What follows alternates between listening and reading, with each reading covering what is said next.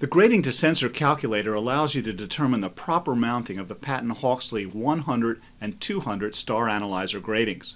This top section up here is where you input the data regarding your telescope, aperture, seeing, grating type, as well as the mounting distance and camera specs that you're using with this particular setup.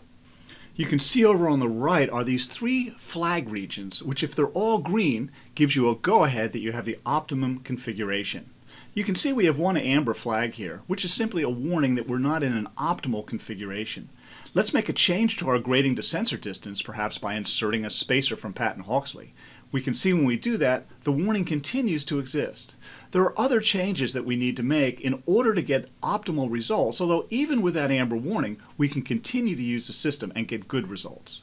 The first thing we might try is to switch to the Star Analyser 200. But when we do that, we see this red flag down here indicating that the spectrum is too spread out to properly calibrate or to get good spectral images. Unless we're restricted by a filter wheel or have a large aperture telescope, in most cases we should stick with the Star Analyser 100 grating.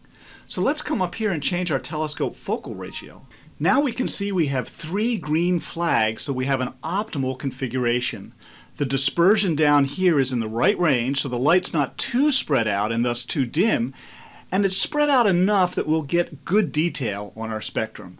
And down here in this field, the spectrum coverage is wide enough that we'll see both the zero order as well as the high-end red range of the spectrum, meaning that we'll be able to easily calibrate with whatever software we're using. So that's how you can use the calculator to get the best results with your Patton-Hawksley 100 or 200 Star Analyser astronomical grating.